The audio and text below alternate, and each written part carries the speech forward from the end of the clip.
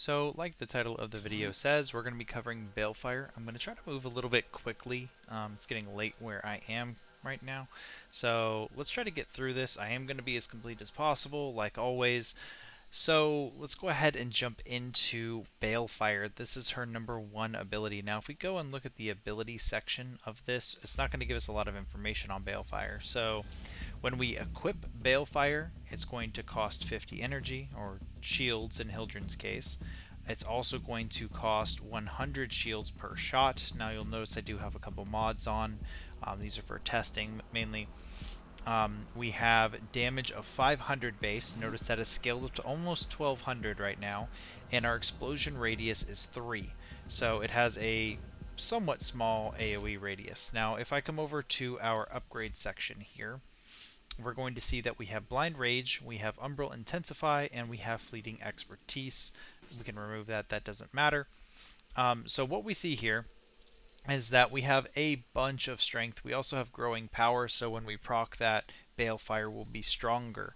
Now, one of the interesting things about Balefire is that it will snapshot. So if you have Growing Power or energy conversion, for instance, you will be able to proc both of those and then equip Balefire, and it will maintain whatever strength you had when that occurred. So just keep in mind, if you want to kind of play around those procs, you can do that. Now, Growing Power is a little bit easier because it's part of our aura. But keep in mind, Corrosive Projection is pretty decent on the Balefire, even if you are using a corrosive setup, just because it has a low status chance.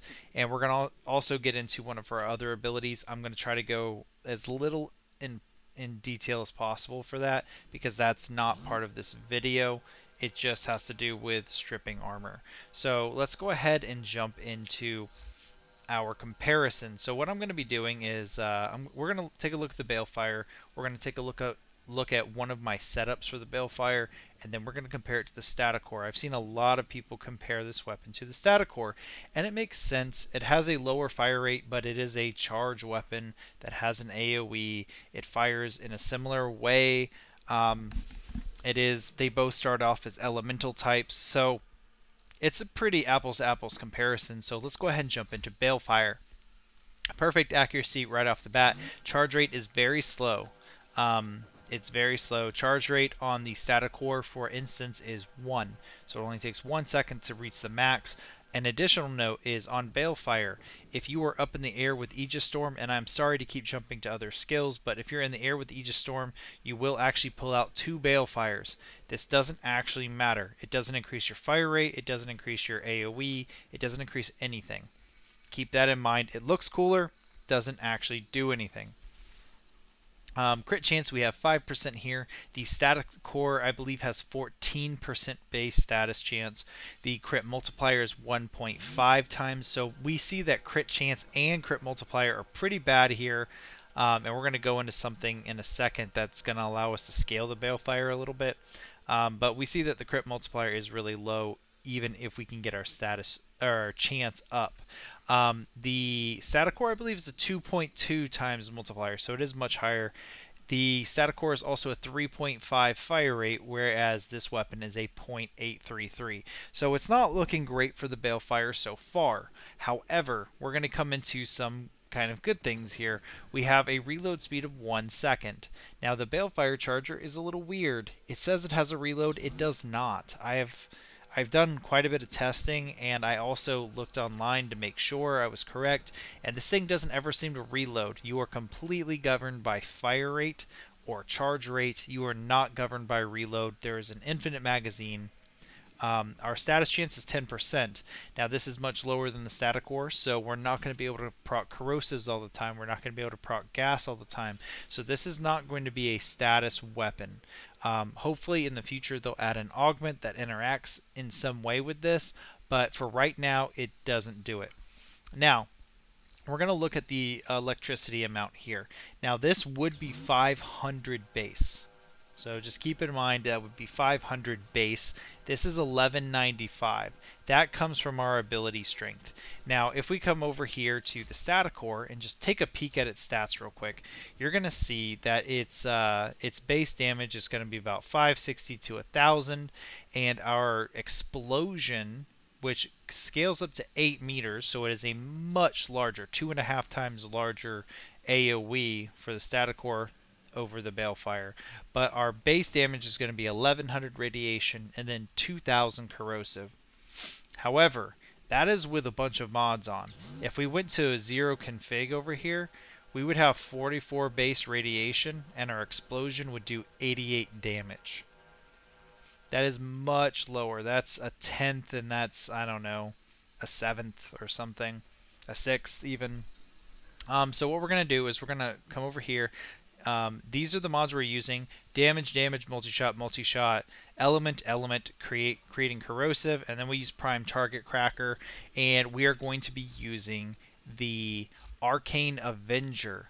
So this thing, when we unpause the AI for these guys, is going to be proccing 30% flat crit, and that is going to allow both of these weapons to crit with a little bit more consistency.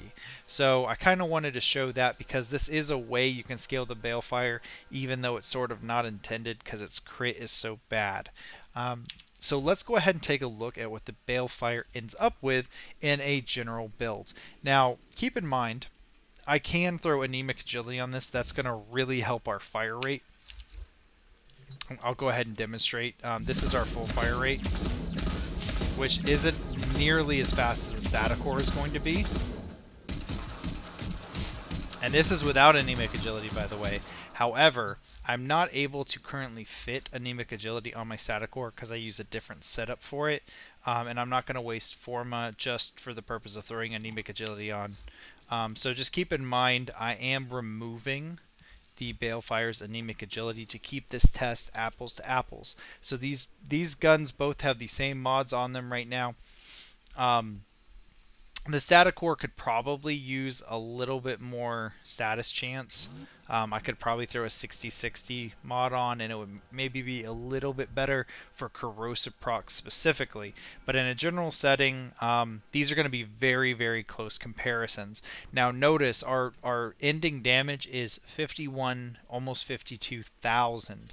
So even though our crit's super bad and our status is super bad and our fire rate's super bad, our base damage is really high. It's way bigger. It's way, way, way bigger than the other one. So when they made this weapon, it's actually kind of good that they kind of governed that crit and status, because this thing would be insane if it had like 30% crit chance and a 2x crit multiplier. It would be insanely good.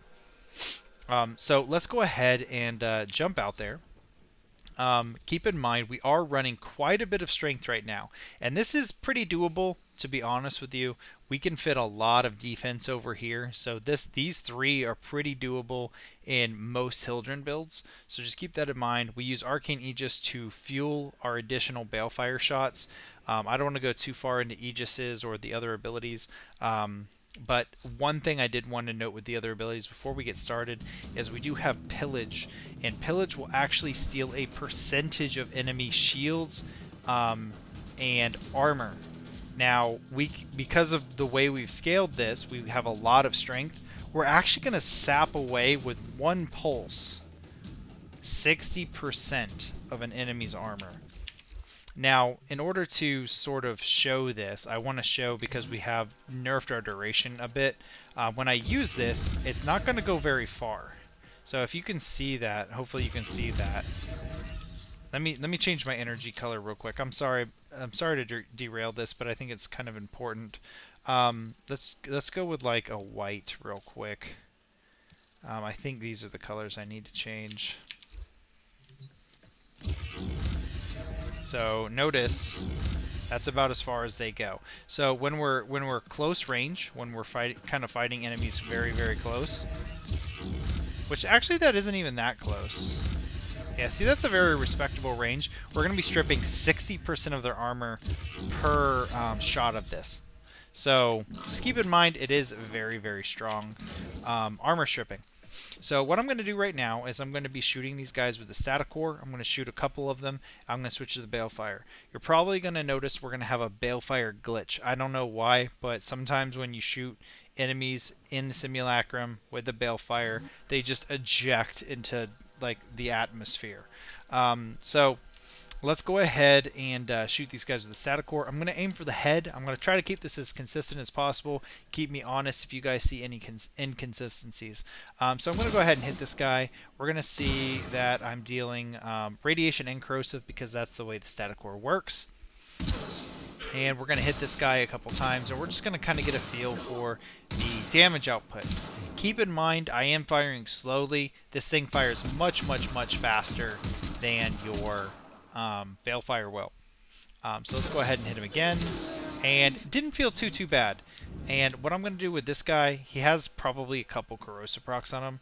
So I'm going to go ahead and just do a charge shot, and we're going to kind of see the AoE power of the Staticor. So we hit quite a few enemies back there. And it did quite a bit more damage as well. Now, when we get to the Balefire comparison, I'm going to show something that's kind of terrible about Balefire itself. So when we go to Balefire, firing these shots off, we can charge them as well. It takes a long time to charge. If you look at the top right, keep in mind our efficiency is pretty close to 100, so it should be a little less than 100. However, because of the nature of charged weapons, I'm never going to be able to fire it frame perfectly and just consume 100 energy. So you're going to see some varying numbers there. However, if I tap it, you're going to see something pretty close to 100. So we lost, I'm not even 100% sure. Oh, we have a little bit of overshield. Let me get past that. So 4,095 should be the amount. Right. So let's go ahead and use it. And we're at 86. Pretty close. Pretty close. If I fully charge this thing, you're going to see we lose a lot more than 200 energy. Or 200 shields. We lose almost 400. So keep in mind when you fully charge this thing, it takes up 4 times the resources that your normal shot would be if you're just spamming it. Now, the sad part about that is if we're spamming the shot, it's dealing about 100% damage. If we fully charge it, 200%. So it's actually going to be better DPS with Balefire to rapidly fire it, and it's going to be better on energy conservation, on shield conservation. So just keep both of those things in mind as we fire these. So I'm going to go ahead and get through the rest of the enemies with the Staticor, and from here on, I'm going to kind of blow through it as fast as possible. I'm going to do maximum fire rate, and we're just going to go. Oh, and I had to reload. Alright, so we see that we're getting through these guys pretty quickly. And I'm trying to go for headshots the whole way. I know you're not going to be able to do that in a real environment all the time, but and notice we had to reload there. That is one of the weaknesses of the Staticor with the Balefire, is the Balefire will never have to reload. So let's go ahead and equip the Balefire, and we're going to, yep, that's correct. And then we're going to shoot the first couple kind of slowly, and then we're going to go as fast as possible for the last few. So let's go ahead and go for headshots, and we see that we deal very respectable damage, very comparable to the Staticor. And the reason why I keep bringing up the Staticor is it's just what this weapon gets compared to. It does. So we can see that it's pretty good, and then we're going to fire as fast as possible for the last few. Missed. My bad. So we see that this thing, if you actually mod for it in ability strength, is going to end up being at least as strong as the Staticor. However, we're going to try out a couple more tests. And I'm sorry to kind of... Oh, I should have unpaused their AI. Because what we're going to do now is we're actually going to look at Arcane Avenger and how it interacts. And this is going to be simulating as if the Staticor had a little bit of crit on it versus the Balefire, which has a little bit of crit on it. So let's go ahead and get our procs off first. Hopefully, there we go. And we're going to fire as fast as possible, and we're just going to see how quickly we can kind of tear through these guys. Lots and lots of crits here. Lots of crits. So 40, I think it's about 45% crit chance. And here we go. Notice our crits are pretty big. We do have a pretty big crit multiplier on this weapon, at least higher than average. So we're going to do the exact same thing. We're going to do it with the Balefire this time. I'm going to fly just for some style points. So this doesn't actually increase my damage at all. Keep that in mind. It's just going to give me a little bit better vantage point. In fact, I'm sorry about that. I shouldn't do that just in case, you know, I'm not doing any witchcraft. I'm going to turn that off. So I'll even unequip Balefire and re-equip it. So let's go ahead and do this again, and we're going to shoot some enemies, and we're seeing when we crit, we're dealing quite a bit of damage. And that's mainly because this weapon just has such high base damage. You'll also notice sometimes we're getting like crazy physics that occur. I'm not sure why this weapon does this in the simulacrum. I don't really see it out in the wild too much. But yeah, these things are very comparable. I think the Staticor is going to be a more broad, a more widely ranged ability to like adapt, because it has status chance, it can do crit. It's not incredibly governed by any of its specific stats. It also has a very large AoE. The Balefire is pretty strong. I wouldn't say that it needs an outright buff. What I would say is I would like to see it to where maybe lower its fire rate a little bit. Maybe remove its status chance and just give it some crit. Just give it some crit, or possibly add an augment that gives it a bunch of status chance or a bunch of crit or interacts in some way. There's a lot of different ways you could do it, but I think an augment could very much kind of put Balefire on the map as a really good exalted weapon, because this thing already is pretty good. It's already pretty good. And if I'll go ahead and do a charge shot just in conclusion real quick. Actually, I shouldn't say in conclusion. So over half its health and damage. It's very strong when you charge it up. Twice as strong, in fact. But what I'm going to do now is, this is sort of one of the reasons too why, especially on Hildryn, because it's her exalted weapon and not just some random characters. I do also have access to pillage. So if I pillage these enemies, I steal a lot of their armor. Oops, I missed. Yeah, it's just, what, he's like lagging or something. I don't know what his problem is, but let me go ahead and hit this guy. What is going on? Alright, well, the game kind of has decided to, you know, end the video for me, I think. But just keep in mind with Haven, you're going to be able to like strip a lot of armor very quickly, and then just, you know, one-shot these guys. Interestingly, you can actually steal while you're charging it up.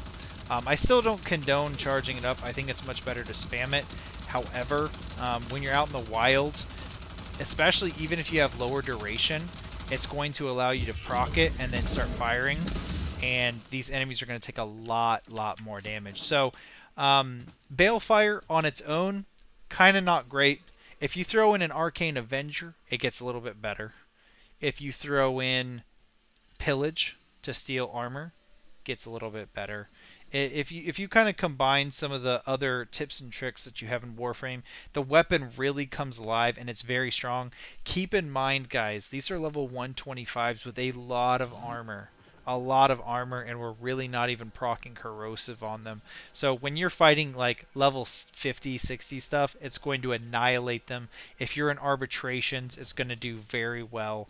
Keep that in mind, guys. Even at the very tippy top of balance in Warframe, it's still going to be just below all the other stuff that would be OP.